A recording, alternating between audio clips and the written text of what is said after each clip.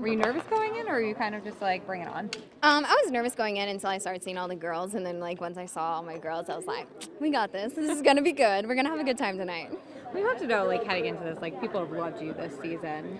Yeah, it was really shocking. I didn't think that everybody would love me. Really? Oh no! Like once I got done filming, I was like, I might be hated after this. But like getting all the support, I mean, I love it. I love all my fans and stuff. It's insane that there are even fans of me. How's the response been on social media?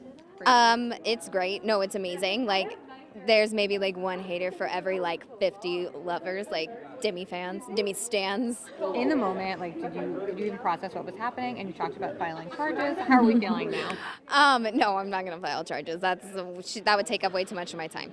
I just was really shocked that she did that. I wanted to start swinging, but then I remembered this is not Jerry's finger. I have to keep my hands down and relax. I thought it was a low blow, but everything that Courtney has said, like, throughout everything we've seen on television has been a low blow and has made no sense. Yeah. So it was typical Courtney. She took that many months to come up with that. That was the best she had. Shove a pacifier in my mouth. Okay.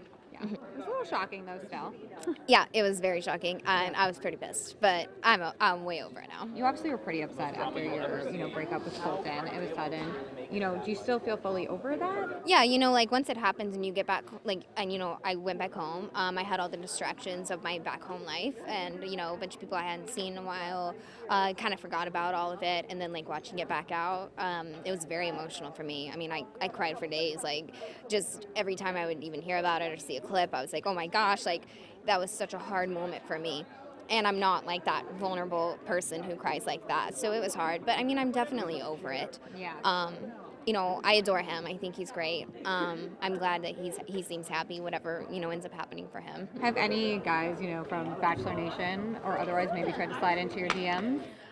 Yeah, but I'm not gonna call him out. I haven't responded. So. Pauly from The Challenge and Big Brother, did you know him before? Yeah, no, me and Pauly are friends. Oh, okay. Yeah, he's cool. Yeah? Yeah, we'll be friends forever. He's a good guy. What do you think would surprise people about you? Because I think, watching it, they're like, oh my God, she's so carefree. And then maybe we're a little surprised by how hurt you were. I have a hard shell, and I'm very soft underneath, and I'm very sensitive. Like, I'm very good at, like, controlling my emotions, and, like, if I'm upset about something and I don't want to be, I tell myself, okay, we're not going to be upset about this, and we're going to be okay. But I am very, very sensitive, and there are a lot of feelings going on within me. Yeah. So I think people would be surprised to know that I am a softie, and I am a hopeless romantic. Yeah. And finally, how did your mom feel about the way that she was handled on the show? She loved it. I spent all my life avoiding the whole conversation about my mom, not talking about it, not addressing it in my friends and family, at any time. So I think that being able to finally express my opinion about it and her be able to hear that I still love her anyway, she was really happy. Like, every time she sees me talk about her, she texts me, she's like, I love you. You had so many funny, amazing moments this season. Do you have a particular favorite? Whenever I was like, these other ladies can suck maggots, but me, I'm drinking champagne, and I pop that champagne bottle. Classic.